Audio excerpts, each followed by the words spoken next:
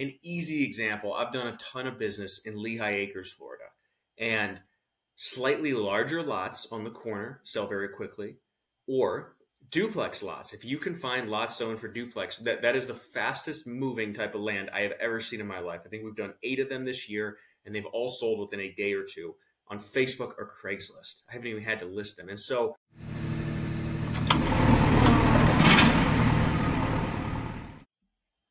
what's up, everybody? My name is Mason McDonald here with Dan Haberkost for the Big Picture Blueprint. And today, on July 12th, 2023, Dan and I are going to be kind of just talking about the state of the market that we are experiencing within each of our businesses and each of the individual markets that we're in.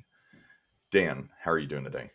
Mason, I'm great. I'm excited to talk a little bit about what's going on this summer. Yeah.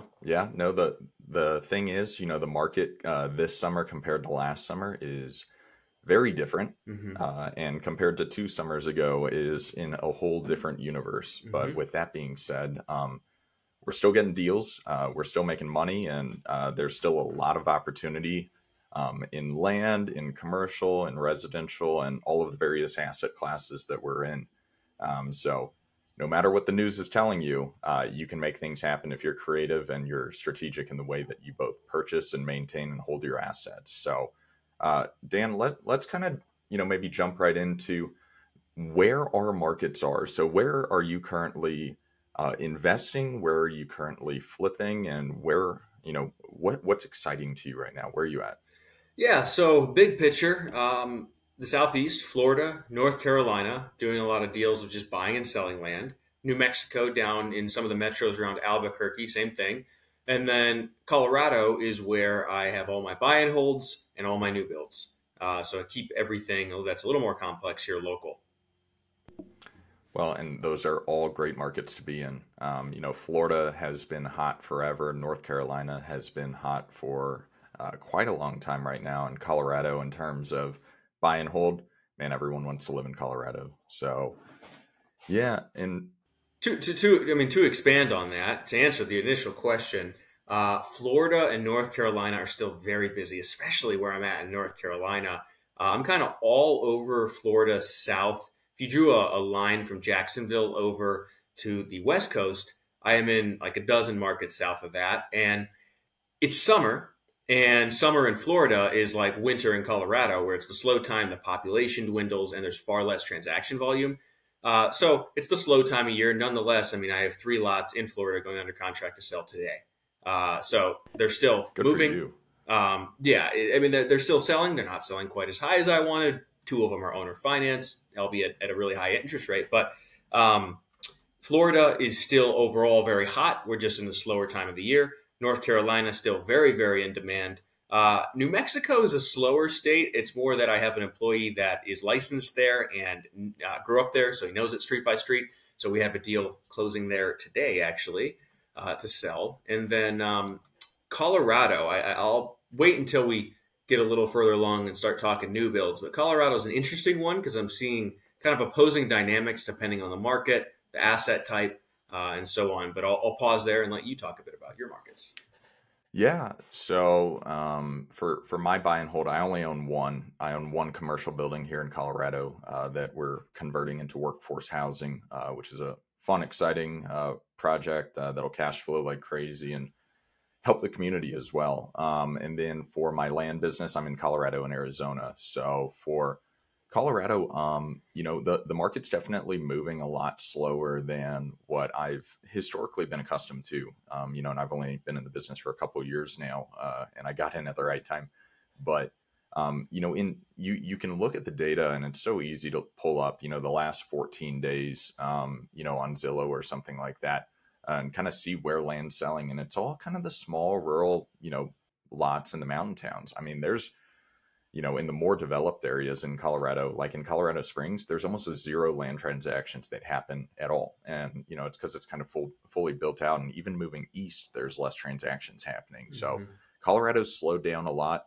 It's hard to say why, but we can get into some of the speculations and also some of the data later. For Arizona's hotter than Colorado for sure. If you look at last 14 days sale, it's about double what Colorado has. But, comparing Arizona to Florida, Arizona's got about 526 on market land sales in the past 14 days, compared to Florida, which has about 1,800. So you're definitely in the right market there. But, Arizona, there was a little bit of, wishy-washy with water and, some water issues that were going on, where there was some moratorium on building, going on for a little bit in the Phoenix area. But there's always going to be opportunity where there's a desirability for where people want to live, and people want to live in Colorado. People want to live in Arizona, so it's just, you got to spend some time in the market and make sure you buy low. But yeah, I think with, these two markets, it makes me jealous and makes me want to copy you, Dan, and get into some of these really, really hot markets in Florida and North Carolina. But just like you said, Colorado is different. What I'm not used to being in Colorado is the idea of seasons existing, being from Texas where there are no seasons. And summer has finally started here. Yeah. Summer doesn't really start until July here in Colorado, which is, exciting, where a lot of the properties that have been on the market for the past few months, where we've, listed them with pictures of snow on it. We've gone out, reshot, with, big, beautiful wildflowers and green grass, and they're getting a lot more interest now. So there is a little bit of that emotionality associated with business out here, at least in the summer. Sure. Yeah. And especially the product that you're selling. A lot of what I'm selling is a simple commodity, in that it's, one of many thousands of identical lots that builders are buying to build on. And so that's very different than, like the deal we did together in Larkspur. It's a beautiful lot that someone's going to fall in love with, right? That's a totally different product, totally different end user, totally different motivation for purchase. Exactly. And I think that's a great example of a lot of the types of lots that you're going to be able to get in Colorado that you can really purchase at a substantial discount. Where if you think about Colorado as a whole, you've got a handful of bigger markets. You've got Colorado Springs, you've got Pueblo and Pueblo West, you have Denver and the surrounding areas, Fort Collins and Boulder. And then it's a bunch of small submarkets that are still larger, Durango and kind of along the western slope. And, where we are with the deal that we've partnered on in Larkspur, it's right in between Colorado Springs and Denver.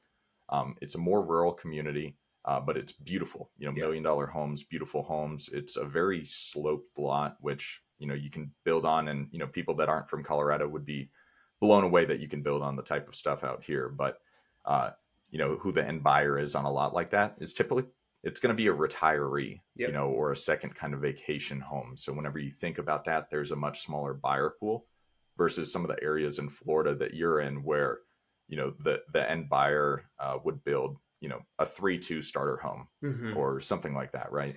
Yeah. And to that point, I think the simple kind of bifurcation here is the middle class, very commoditized sort of product is still moving. Like those 3 lots that I said are going under contract today, they're in the, 26.5 for 2 of them. Each of them are selling at 26.5 in Palm Bay, and then one's at 29 in Vero Beach Estates. And so they're very entry level. They're people who just need a house, right? These aren't frivolous purchases, and that's what's still moving. And that's true with spec homes as well, which we'll get into in a minute.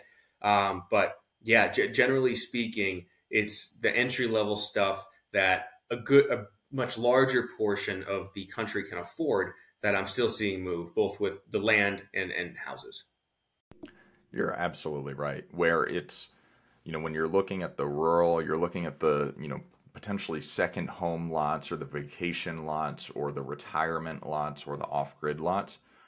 Those ones are moving slower right now compared to what they were like in the pandemic, where, people in the pandemic, I mean, think about it from, more of a social perspective of people wanted to leave the cities. They wanted to get the hell out of the cities. So you could put a rural off-grid, no horizontal development. The only thing you could do is put, a tiny home with solar, a composting toilet, and, maybe, cistern for water. And that would sell like that in the pandemic. And right now, they're just moving slower. People are, strapped for cash more. They're less interested in doing this. Society has come back to normal in 2023 for the most part. So they just don't move as quickly. And, with end owner financing costing a lot more money, there's less speculative buyers out there to buy, something like, some of the products that we offer. So You're exactly right. Opening up the buyer pool to everyone, from builders to entry level people, is great. But the confusing thing for me is, from a strategic standpoint, focusing on this lot that you and I did together, where we purchased it, just under 40,000. We put it on the market at 120 grand, kind of towards the beginning of the year, I think in February. And then we just did a price reduction from 120,000 to 109,500, and it's getting a lot of views, a lot of interest. Mm-hmm. But moving that price, say we moved it down to 60,000, it wouldn't exactly help us. We might be able to move it a little bit quicker doing that, but the thing is, a buyer would find that lot and find that price because that's what it's worth. So it's a different strategy from that standpoint. Mm-hmm. But so to summarize there, it's because we're looking for kind of the unicorn buyer, and mm-hmm. that person isn't super concerned with price. They more just have to fall in love with that neighborhood and the idea of putting their home there. Exactly. It's the difference of, someone coming and looking at a house that has, Formica countertops, exact same layout, everything about it. But they find the one with the granite countertops that's $50,000 more, even though it's only $10,000 worth of granite, and they'd rather purchase the granite one. So there's a little bit more emotion associated with these properties, but that's what gives you the greater return, from a cash on cash perspective, but the longer sales cycle. Yep. Cool. Okay. Well, let's maybe niche down a bit into the specific asset type. We talked more about high level, the market, the big picture, and we talked a little bit about entry level versus more frivolous purchases. But a point I wanted to make here is within any given market, there's some I'm in that have really slowed down, but specific product within those submarkets are still selling, or specific areas. And so an easy example, I've done a ton of business in Lehigh Acres, Florida, and very commoditized with the just thousands and thousands of identical infill lots that are all the same in every way, shape, or form.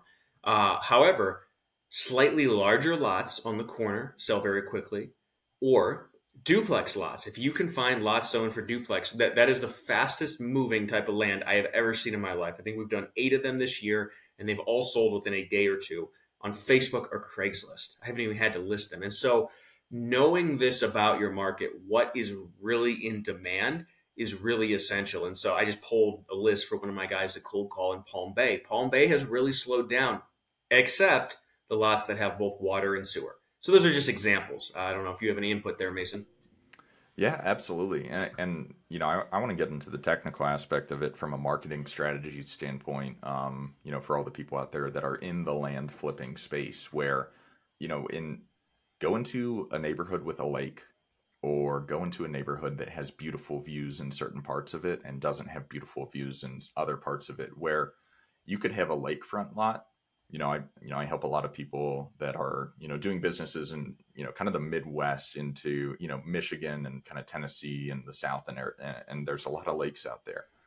And we'll look at properties that are, selling and on the market that are lakefront, that are $200,000 to $600,000 for a quarter-acre lot, and one street over that's not lakefront, the properties are selling for $15,000. Yeah. And so it's, once again, it's supply and demand of the lakefront lots in so many of these neighborhoods that have these amenities in it are so desirable. And they've been built out to where, there's one lakefront lot left in the neighborhood type of thing, as versus there's dozens and dozens or hundreds of lots right down the street. So, and same thing in Colorado, where, the lot in Larkspur, for instance, it already has a roughed in building pad and driveway that makes it way more attractive than the other lots, because it'll save money. But there's areas where you can go in Colorado where you have gorgeous, stunning views of the Front Range.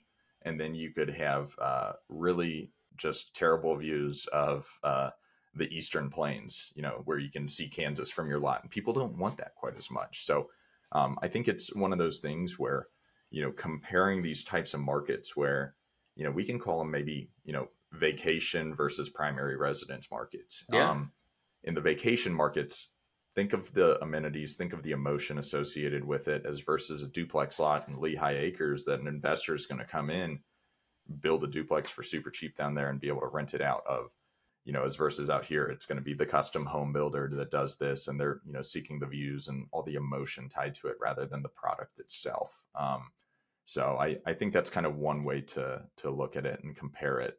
My last point on it is, for the people that send blind offers out there, this is part of the problem with, sending blind offers in very, very small areas of, that corner duplex lot versus the, R1 single family lot right down the street are going to be priced entirely different, just like the lakefront lot versus the other one. So just be thinking about your marketing material and how you can kind of align that with what the end or what the potential seller knows they have, because they know they have a good lot whenever they have one of those. Yeah. And all of this, we're talking about our businesses as a whole. And so just to pivot to this whole conversation, but applying it to rentals is true there as well. So I've had a number of units turnover in the last couple of months, and here in Colorado Springs, Denver, the whole Front Range, there are an obscene amount of large apartment complexes being built. And I know some people in that space who are struggling, at least compared to what we've seen these last few years, right? So if you have a bunch of, 2-1s, 1-1 studio apartments, whereas I had a house, one of my houses that's a 5-3, that came up for rent. And it's probably of all my home properties in the worst area of all of them, but the demand was crazy because there's such a lack of 5-bed, 3-bath homes or units of any kind for rent, and families need that. And so this is applicable with rentals as well.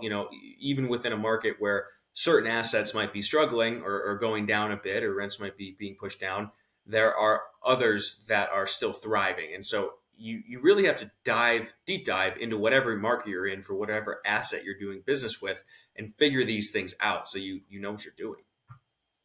Absolutely. And I mean, you're exactly right. 5-bed, 3-bath rentals at an affordable price in Colorado Springs, they just don't exist. Yeah. And, you have to think about, the specific demographic, where in Colorado Springs, there's a lot of military, there's a lot of young families, there's a lot of young couples. And, I've got 2 dogs right here in my office right now, where if I was a renter, I need a yard. Yeah. So, and I don't know, how many people you have that have pets, but, you have to think about the demographic of the area and kind of, attempt to choose the asset class that's going to always be in very high demand for a buy and hold product, where for the commercial building that we're converting into workforce housing, we're doing it in a ski town. Yeah. And the thing is, I mean, you hear it, if you're familiar with Colorado, or, more nationwide news is associated with Jackson Hole and their attempt to build affordable workforce housing, because, the ski resorts, the hot springs, the county fairs and all that stuff, the employees there, unfortunately, just don't make a lot of money, and they need affordable housing. And, if you're in a vacation destination where there would be someone that wants it as a second home or an Airbnb or something like that, it doesn't make sense for you to get the 3-bed, 2-bath or the 5-bed, 3-bath that you're going to pay $1.2 million for, and attempt to rent it out long-term to someone out there, because the people that are working out there, they have a little bit more money, from like the W-2 job standpoint rather than or I guess it's W-2 still, I digress from that. But, just think about, what product is going to be the most in demand based on the market you're in. And that's not consistent across every market whenever there's a population of 3,000 full-time residents versus 300,000 or 1 million full-time residents. Yeah. Yeah. Oh, one more point I want to make on that is, along this whole topic, don't assume what you like and your perspective is that of everyone else. Because one of the markets I'm in North Carolina, the demand for mobile home lots is outrageous.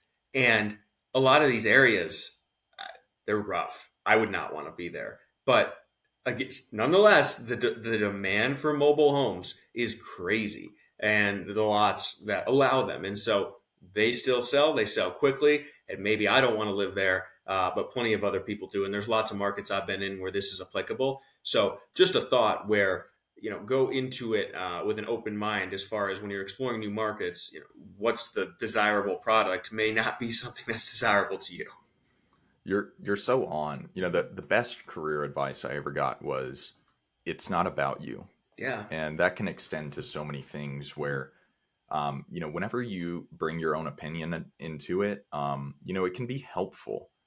You can go to a property and be like, okay, I can really see why this is desirable. Like that lot in Larkspur, Yeah. once again, you go to it, it's not for me exactly because, the land is not super usable. I like big open spaces, for dogs to play or kids to play or anything like that. Um, but God bless, the views would be insane, drinking coffee on that patio, and you can Hmm. picture yourself doing it. And you're like, I can see how tons of people would love this property. But one of my, I don't know, maybe it was my 8th or 10th land deal that I did was, it was once again in Pagosa Springs, Colorado. And I can't remember what I paid for it, but we put it on the market for about 18 grand. And I thought it was going to sit forever. It was in a ravine with about none of it useful as you're going to the property. Like it felt like I was in Deliverance, and it was the creepiest. I mean, people had like weird like bones and stuff like on their properties and coming up, and like weird, Confederate flags and all sorts of wild stuff going to this property. That property was on the market for about 12 minutes Yeah. before it was off the market, and it was a different time. It was spring of last year, 2022. But I was like, why did I buy this thing? Like, this is the creepiest lot that I could never imagine any human being would ever want, especially someone that would buy it on the market listed with the broker. And what do you know? And so it's always that right there of like, don't think that what you like is what everyone else likes. Yeah.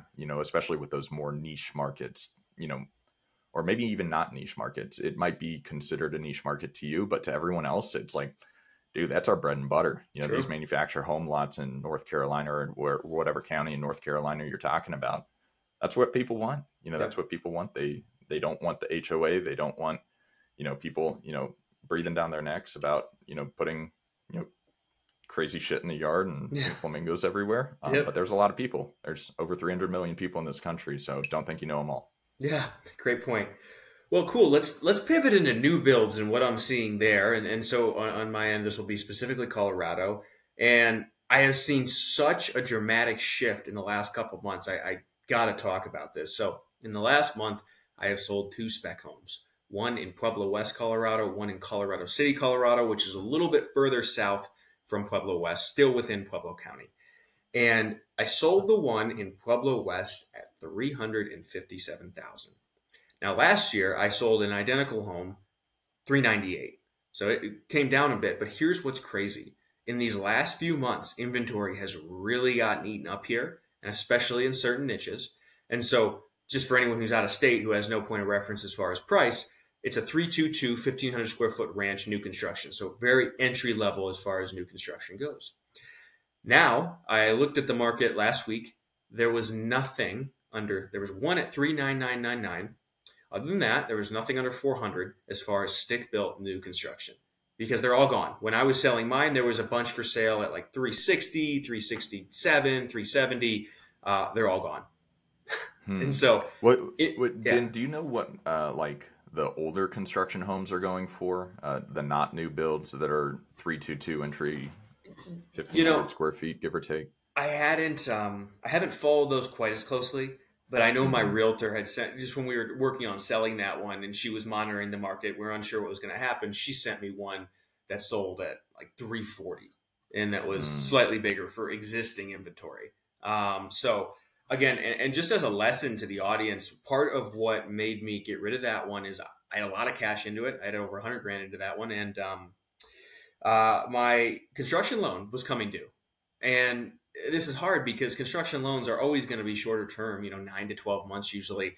I kind of wish I had a couple more months on that and could have just waited and left it at, call it 380 or, 390, whatever, and gotten it sold higher. But anyways, point being, inventory, at least on the entry level side of things, is getting eaten up quickly. It's still very restrained here in Colorado, specifically along the Front Range.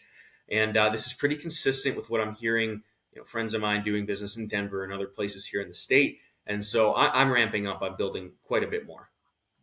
Well, and I think, sometimes people forget that that's a really, really great strategy, whether for it's a whether you're building to flip or building, build to rent, it can be a lot cheaper to do it than going in and renovating a home, or going and just buying a turnkey asset versus, where if you're looking at your cost basis to build one of these homes, it's a lot less, for you to do it yourself. And if you can find the land and match the land, to the general contractor to build the house, you're getting instant equity, where it's the idea of, you hear about it so often of the forced appreciation through sweat equity and all that kind of stuff. And dude, you can do that and build it yourself for way cheaper and way better. And, as someone that hasn't done a new build before, I know you had some headaches associated with some of it, but man, going through a renovation or a rehab on an old property, it makes me never want to ever do it again because,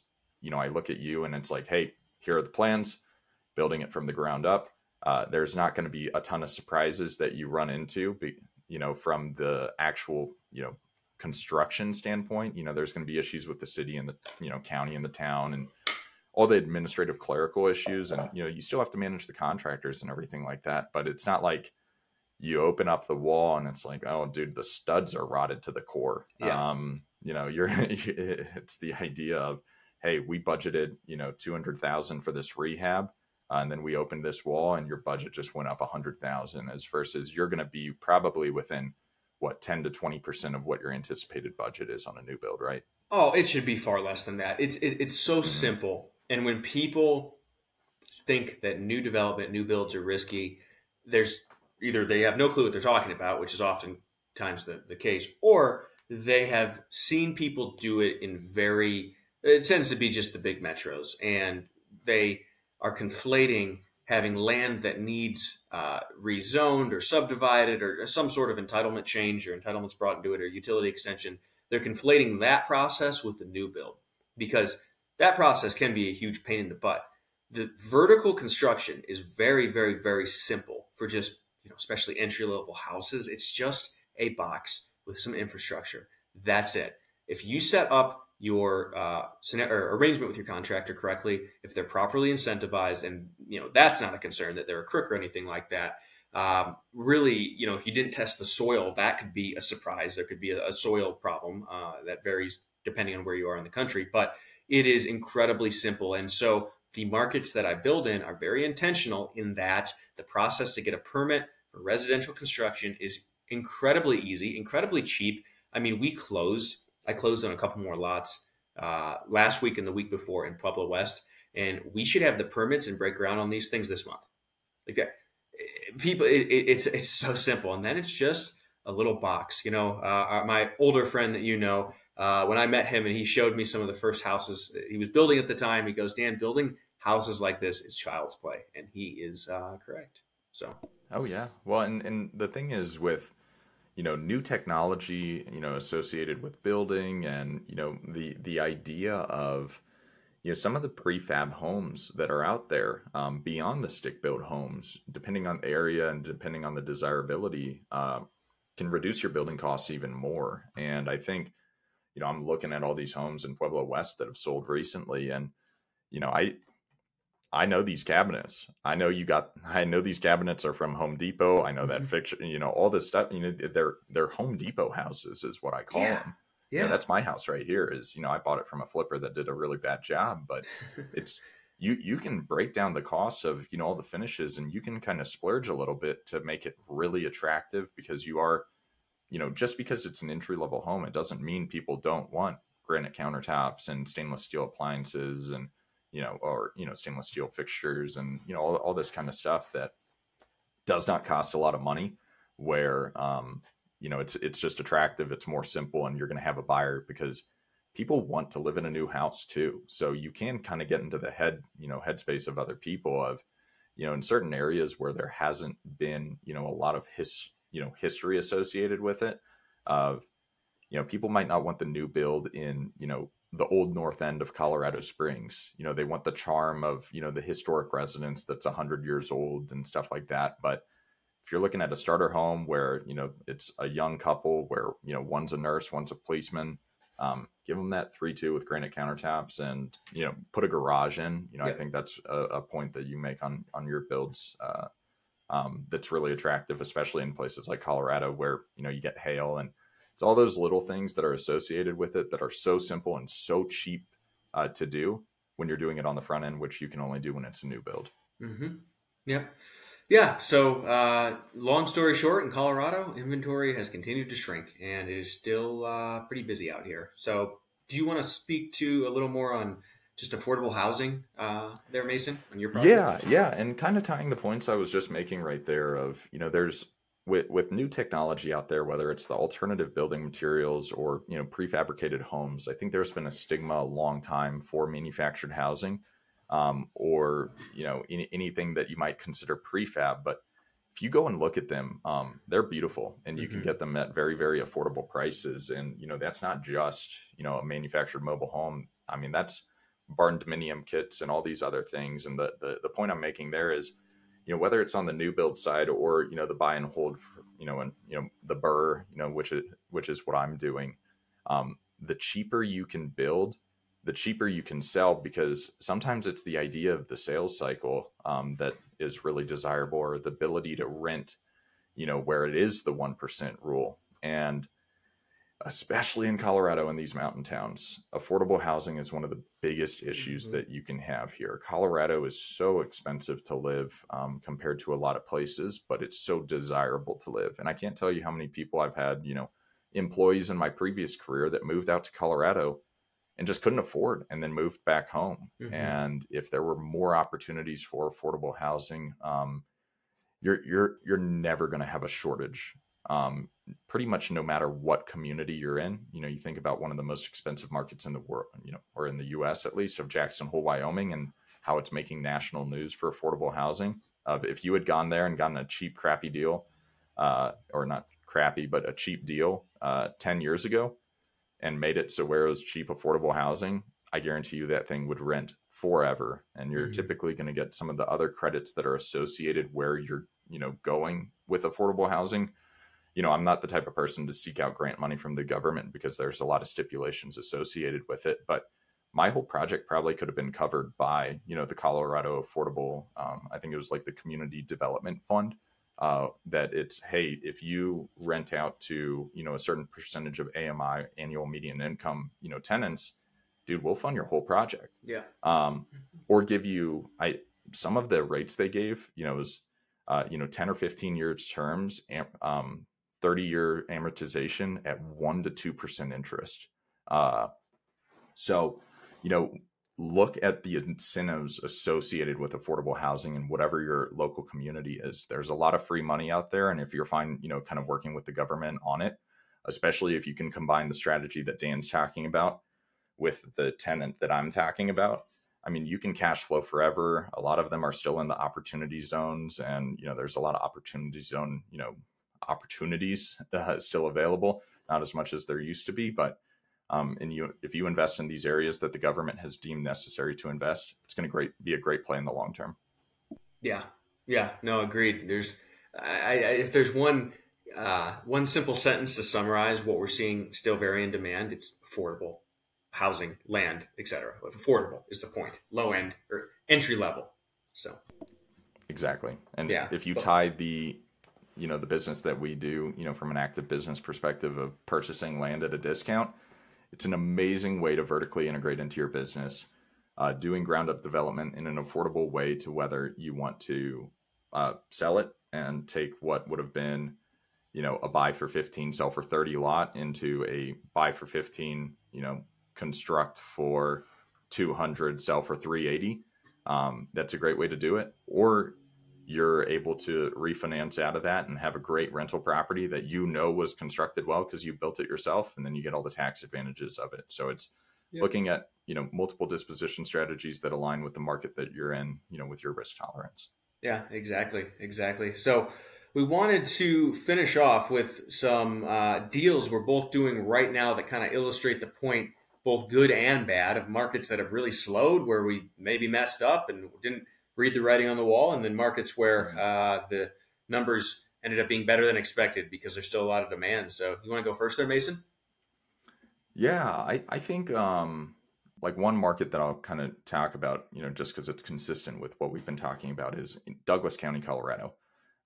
which if you're from Colorado or you're familiar with it, it's in between Colorado Springs and Denver. So there are jobs there. There's a good amount of jobs both in Castle Rock as well as Monument, Palmer Lake, and stuff like that. But it's not a young community. Young people don't live there. It's very unaffordable.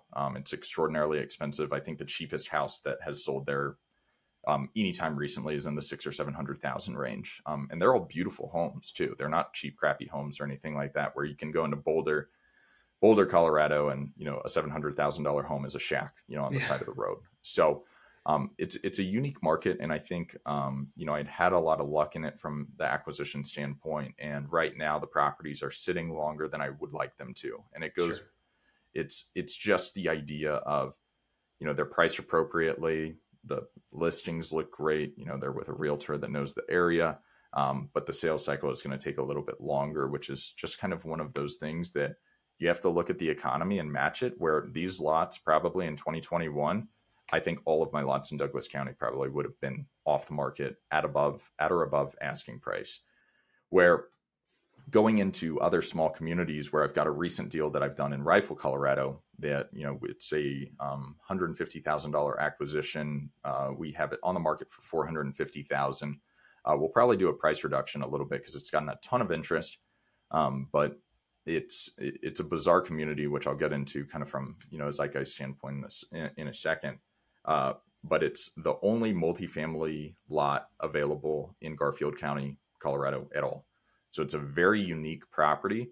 But there's not a lot of multifamily development that goes on there.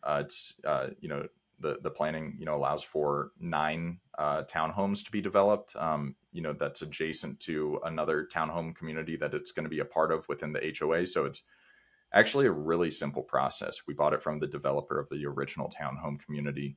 But the thing is, with a product like that, it's very difficult to price on the sales side because it doesn't exist. And even though there's been a lot of interest, people are like, it's just priced a little too high for us right now, despite the fact that, with costs of townhome, building and everything like that, the person would make a ton of money whenever they develop it. But the point I'm making there is it's a very conservative community. That's where Lauren Boebert is from, and if that tells you anything, it's how conservative of a community it is. And in a lot of markets, you'll put something on the market for, $150,000, $160,000, and you'll get buyers come in and make you offers for $90,000. But here, they're the type of people where if the property is listed at $390,000, they'd make an offer for $385,000. But if it's listed at $450,000, they won't make an offer at $390,000. They find it insulting to do stuff like that. Is something I'm learning from my local realtor out there. So just kind of bizarre, but I think right now for me, I think my biggest frustration in the business is the increased time in the sales cycle that I'm not quite used to, despite the desirability or the uniqueness of the product. Sure. What about that one will move, and that'll be a great deal once it does. Oh yeah, exactly. I mean, do a price reduction by $100,000, and there's still $200,000 in equity in the deal. So yeah, no exactly. complaints. So I think those illustrate the point well. For me, I want to make a point with the bad one I'm going to use. So 1868 Muriel Street in North Carolina is one I bought. And this is the longest it's ever taken me to sell a lot. I bought this, I think, last October. It's under contract to sell this month or early next at what is it? I want to say 19,500. I bought it at 11. I listed at 35 initially. And so the point I'm making is more along the lines of the whole conversation about understanding the nuances of your market, what is and is not in demand, and how to buy the right product. And this is an example where I messed up. I did not buy the right product because I did not understand yet. I was just getting into that market that soils tests are really kind of do or die there. So let me make a contrast. Here in Pueblo West, Colorado, bought and sold a lot of land, built a bunch of houses, and I have never had a soils test done prior to closing because it's not a dichotomy on yes, you can build or no, you can't. It just gets a bit more expensive, especially if it's a septic tank lot as opposed to a sewer lot. Whereas in Brunswick County, for all intents and purposes, it's yes, you can build or no, you cannot. And I guess when we started there, I just didn't understand the degree to which that was true. And so this one has not had a soils test, and so it has not sold. And getting a soils test done through that county, it's actually a site evaluation, takes 12 to 14, sometimes 16 weeks. So I never did it. Anyway, so this just ended up being a crappy deal, won't make much, taking a long time to sell because I didn't really understand the nuances of that market and what sort of asset I should be focusing on. So in hindsight, everything we're buying there is either or has sewer, so the soils test in that market doesn't really matter, or B, already has a soils test on file. Even if it's expired, if it has a past one on file, people are comfortable buying it. So that's just a lesson in knowing your market and knowing the norms there. For anyone that knows anything about septic tanks and conventional versus engineered systems, yes, you can always put in an engineered system, but in that specific market, the cost to do so nobody would do it, is the point. It doesn't make sense. So for all intents and purposes, it is a dichotomy of yes, this is, or no, this is not buildable. So that was a failure on my part. What's the easiest way to find out all that information kind of on the front end for County a Health local market? Department. Why? I mean, all of the nuances of that individual market. Who do you talk to? Yes, so find a realtor who's selling all the land. I promise if you pull up land sales, there's going to be a couple of names that pop up more than everyone else's. Call them, talk through it with them. There we go. Yep. And I think it's one of those things where, you have to be serious because just like with anyone, you don't want to waste anyone's time. If you're going to that realtor and they're giving you a lot of advice for free, that would have taken you hours and hours and hours, and potentially losing money on deals to figure out, make it worth their time, even pay them for it, honestly. Yep. So you can kind of figure all that out. But yep. I love it. I think this was a great episode, kind of talking about where we're at in the business. What's going on, the strategies associated with the kind of shifts in the market at a higher level. But the biggest thing is, continue. There's always going to be deals to be made out there, no matter what is going on. Yeah. So on the flip side of that, to illustrate a good deal that makes some of the points I want to make is one I just closed in Miami-Dade County in Florida. This is in Homestead, Florida, just outside of Miami. Almost no inventory. And keep in mind, everything's relative. Miami's very expensive. And so this was over an acre. I want to say 1.3 acres. Everything else available in Homestead, Florida was in the multiple hundreds of thousand range minimum. And then this one we listed at 129 and bought it at 45. It took a long time to get this deal. But point being, we're in one of the most desirable or busiest parts of the country where tons of people are moving, tons of money is going, and there's very little inventory and there's nothing available under 200. So when I put up the quote unquote affordable lot for 129, it was under contract at 130, 500 within 24 hours or 48 hours, 10,000 non-refundable earnest. And that just closed yesterday after a couple weeks. And so it's just a great deal because we're in a place where there's tons of demand still, and it was the more affordable product. It's amazing. And the thing is, any deal like that, I mean, that's a grand slam. And sometimes those happen, and they're very strategic, and they're expected, and they're anticipated based on strategy. And sometimes they're lucky. And, the only way to get lucky is by continuously taking action and doing it in really good areas that there is, a proof of concept rather than entire speculation.